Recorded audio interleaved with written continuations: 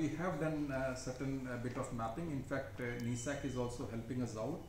We have recently got certain data regarding the vulnerability mapping of the landslide as such, but that is more on the basis of the past experience, and we have been sharing this with the deputy commissioners so that they can be slightly more aware of the probable areas where these kinds of landslides happen. But I mean, as we are aware, the topography of the state is so that we can't very pinpointedly predict that the landslide might happen at this location or that location, and that's where I believe the preparedness which we have been discussing comes into picture.